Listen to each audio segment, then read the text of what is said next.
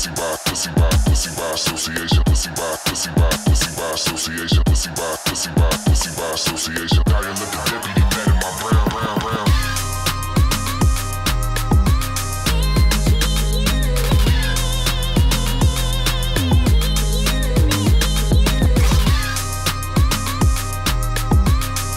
We all know the set pieces aren't as good as it could be, but there's little things we can do to maximise them as those stats showed. Let's have a look.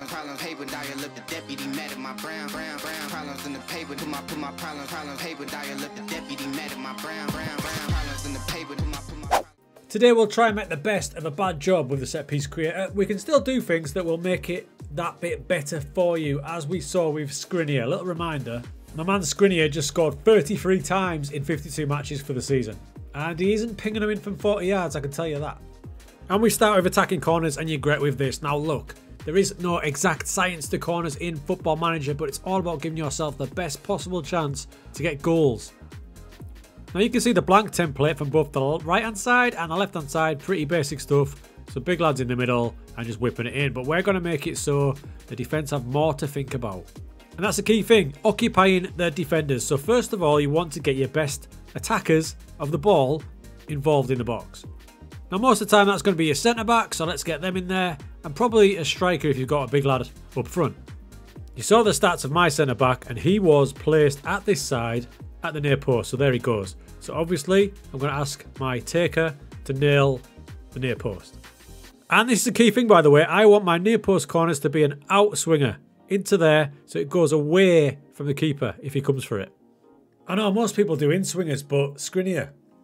So bear in mind, your opposition, the defence, might set up something like this, so they're going to pack the box. So what we need to do in attack is drag some of them away. So the first thing I like to do is bring someone in short. So that's what we're going to do. We're going to bring this guy in short. So that means they're going to have a defender in and around that area there. So then I'm going to set up my main attacking threats in the box here. Now I want someone lurking at the far post. A striker's always a good option. That position there is good because if this guy has too much on it or the keeper saves it, he's there to pop it in. And to confuse the keeper a little bit more, it's always good to have someone marking the keeper so he's got a little bit less room to attack the ball. I also want someone around the back as well, so this guy can be around here attacking the far post, again for the same reason. If it's flicked on, he's there to finish it off. So I've got a 5-strong attack in there, and I've got a couple lurking on the outside, again dragging defenders towards them because they're going to need to be marked. If you look at my defence here, the setup from the generic setup, they're going to have a bit of space there because I'm not marking anyone. So this area here should drag people out, leaving space for these guys. That's it, it's as simple as that. I leave 2 back, it's usually the full back, something like that, and that's the near post one. Now the far post routine, different to previous FMs where I used to just go both sides, near post, now I like to rotate and chuck in a far post as well to keep the AI guessing a little bit.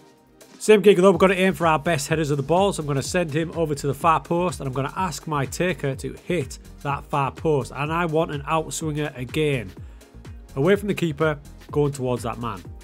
Again, I'm going to want someone lurking at the near post for that cut back across, and I want somebody else marking the keeper for the same reasons as prior. And someone on the far post as well.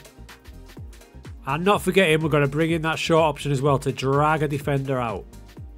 For this one, I'm going to add in a further distraction by bringing one of the players to the near post. So they're loading the near post, so hopefully they think we're going to go near post, we're going to go the opposite and hit the far post. We're going to have the 2 outside again, so they're going to need marked. That's the setup for routine 2.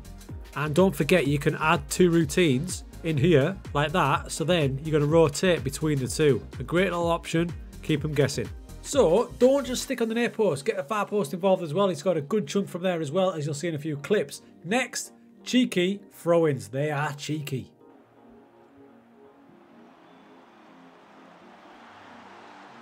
Right, throw-ins are a cheeky one, and one you can get some good results from. The default is pretty basic, like you can see there, but the one I like to do is a combination. The first thing I want you to do is select the type of throw you're going to do, and I really like using quick. Long throw used to be elite, but it's kind of calmed down over recent FMs, so I like to go for a quick throw. Upon selecting the quick throw, you can see 3 arrows appear, which means this guy, the thrower, is going to select the best option as fast as he can take it. For this reason, we want the guys coming in short, but we do want the best crosser of your ball in the team to be as close to him as possible. Now what I like to do is stick the opposite fullback on, in this case to Marco. If he receives the ball, he's then free to deliver an in-swinging cross fast. Now if he does this, I'm going to send my centre-back up to the far post. A great little tool. He's the best header in your team. Now my left-back's got someone to aim at. Same gig with the corner taking. I'm going to have someone marking the keeper to distract him. And again, someone on the near post. So they have to keep an eye on these two guys, hopefully freeing him up. Alongside the free coming short, we've got a guy lurking on the area, so they don't know who to pick up out of these 4 guys. Now, if you're feeling brave and you only want to leave one back, that's cracking as well, because I'd put him up there, close to the far centre-back, so he's going to have to be marked. Again, hopefully giving room to this fella. How about the toughest one? Free kicks. You can still get success for them. Use the corner taking kind of philosophy as well.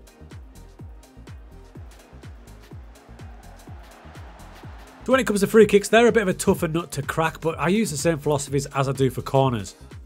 A far post free kick, aim for the best header of the ball, and we'll also have players dotted around on the opposite side to try and distract the opposition defenders, along with a couple sitting on the edge of the box.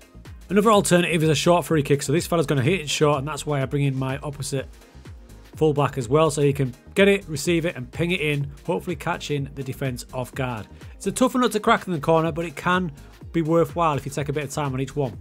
And don't forget, just like corners, if you create more than one routine, they will rotate through them as the game goes on.